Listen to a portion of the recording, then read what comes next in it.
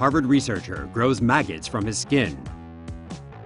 A Harvard University entomologist successfully grew botflies under his skin as an experiment. It began when a female botfly laid eggs on the belly of a mosquito. This mosquito then bit entomologist Piotr Naskrecki, who was busy taking pictures of frogs in a rainforest in Belize. As the mosquito was feeding, the eggs hatched and tiny larvae crawled into Naskrecki's skin. As the larvae enter human skin, the immune system automatically sends white blood cells to attack them, which for the larvae are tasty snacks. Naskrecki said 3 larvae survived the first week after he got home. However, one of them was particularly active and painful, so he decided to get rid of it but kept the other 2.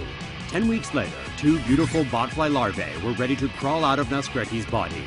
Why did he do it? According to Naskrecki, I figured that being a male, it was my only chance to produce another living, breathing being out of my flesh and blood. See a story that really should be animated? Suggest stories to Tomo News now.